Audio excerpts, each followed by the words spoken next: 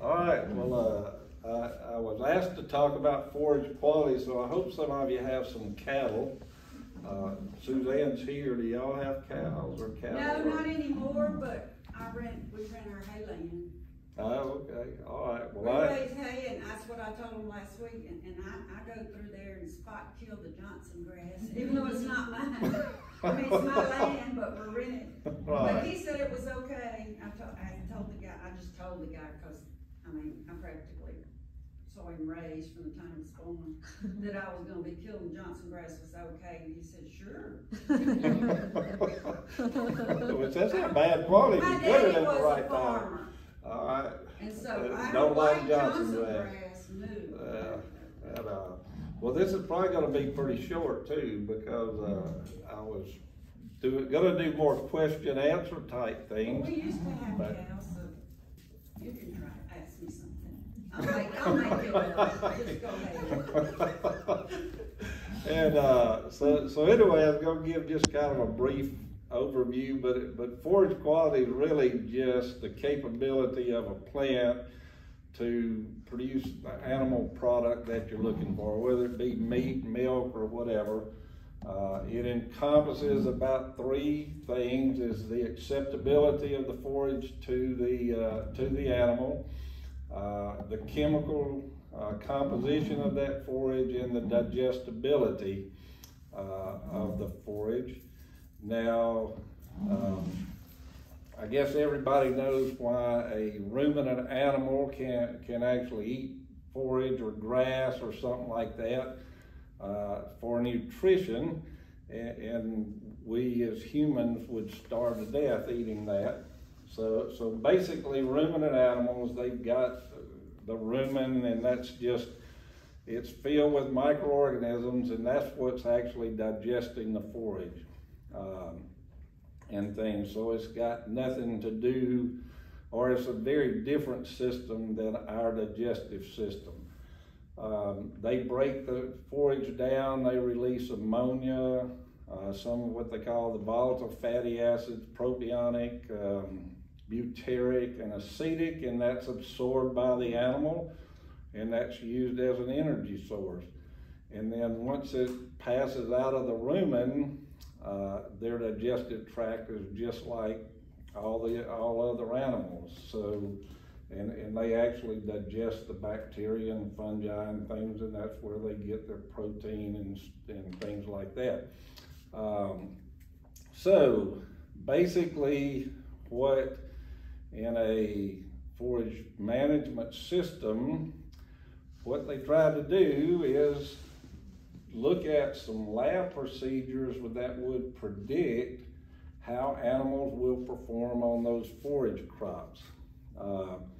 So in the early 1960s, I guess late 1950s and through the 1970s, there's a lot of work on trying to get lab procedures that would relate to, if I say it's this quality, that will give you some indication of how the animal will perform. And there was a lot of work done at that time. The first thing was they determined digestibility. And what they did there is they actually took fluid out of the rumen and they put it in test tubes with a known amount of a forage sample and left it for a certain period of time, and then drained off the fluid and dried that sample, and then the difference in weight of what they put in and what came out is what they term digestibility. So you can have things that range from probably 30-something% to 70-something% digestible, and kind of depends on the stage of growth of the forage. And from that, they proceeded to try to look at, okay, what are the components that make up this forage quality? So then the focus became kind of about the fiber, and that's how much of the fiber can be digested is a big component. So they came up with there's two terms in there. You'll see in reports on forage quality, you'll see something called NDF and ADF. and those are just related to the fiber component in there. Now, when NDF stands for neutral detergent fiber, and again, they just take a known weight of the forage, they put it in a beaker there with what they call neutral detergent fiber, and it's left for a period of time, and you take it out and weigh it again and compare those weights. And basically what you're doing there is you're extracting everything except for the cell wall of the plant. And all of that material that's extracted in that period of time is probably about 98 to 99% digestible. So anything that's extracted with the neutral detergent is digestible by the animal by like about 100%. Now, and I guess kind of going back to this, I mean, plants don't have bones, and so what they have is cell walls to give them any rigidity at all. That's why a plant can grow upright without bones. Their cells have a cell wall. Our cells don't have cell walls, we just have membranes. So we couldn't stand upright without a bone structure, and plants not having a bone structure, they've got to have something there. So what they do is they have a membrane, and then they coat that membrane with cellulose and hemicellulose and things like that. And these are bound together with pectins and things like this that stick the cells together and all. So a lot of forage quality relates to how digestible that cell wall is, which is the fiber component. The cell wall is cellulose, hemicellulose, and lignin. Basically, when you get through with the neutral detergent fiber digestion, what you're left with is those three components: hemicellulose, cellulose, and lignin.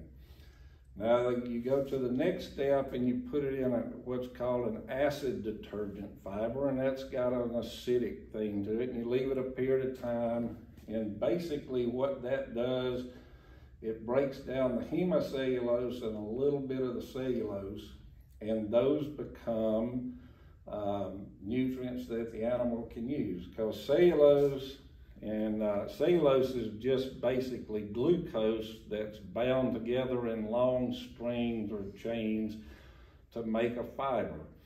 So once you can digest that, basically you got glucose. So it's it's a sugar, very highly digestible in things. So anything you can break down in that cell wall is going to be highly digestible, and that's what these microorganisms are doing, and they use the sugar and things for their energy and release different components that the animal absorbs and all.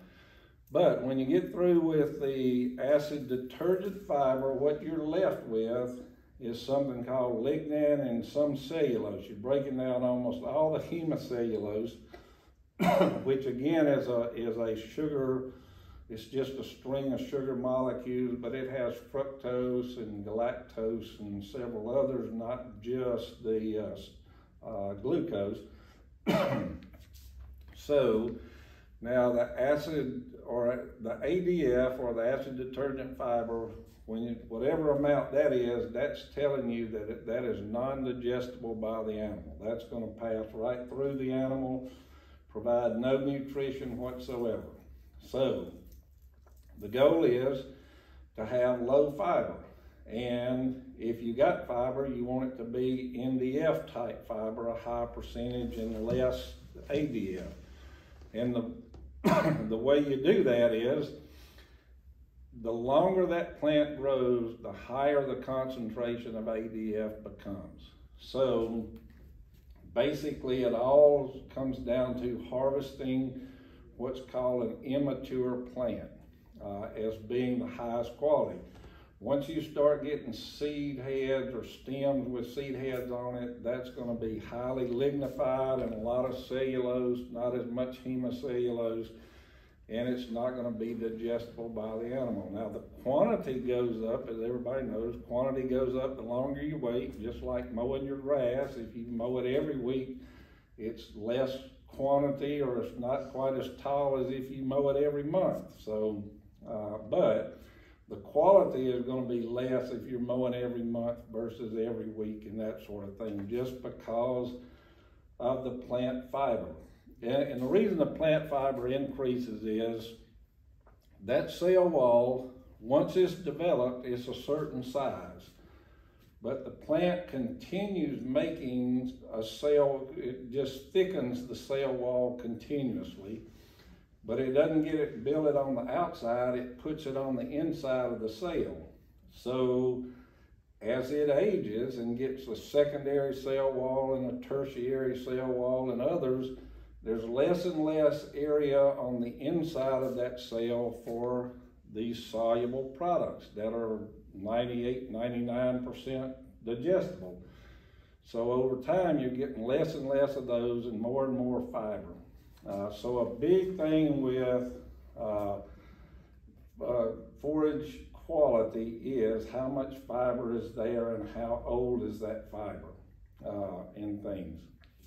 Also, an important aspect, well, just to go back, you control the amount of fiber based on the maturity of the forage. So you want to get it as immature as you can, but if you're producing hay, it's not practical to cut it every week or 2 weeks. You wouldn't get enough to justify the cost of that equipment and things. So you got to leave it a period of time to get enough accumulated out there. Now, fertilization will have very little effect on that part of quality as far as the fiber is concerned, because what determines the amount of fiber is the age. It's not about fertilization and things. So you got to balance quantity and quality in that aspect as far as grazing or hay situation. Now, the other term that's kind of important in forage quality is crude protein. And the reason it is referred to as crude protein is they are not, in the lab analysis, they are not measuring protein. They're actually measuring the nitrogen content, and typically you take the nitrogen, whatever you measure as the nitrogen content of that forage, you multiply it by 6.25, and that gives you the percentage of crude protein. Not all nitrogen is in the form of protein, but protein is basically 16% nitrogen. And proteins are, I mean, like most of the enzymes in your body, that's a protein and all that sort of thing. So they are usually, the chemical composition is 16% nitrogen. So that's why you can measure nitrogen, multiply it by 6.25, because if you multiply 16 times 6.25, you get to 100. Now, in ruminant animals, this is not a bad way to measure protein level, because the microorganisms in the rumen can use nitrogen by itself to make amino acids and then combine those into different proteins.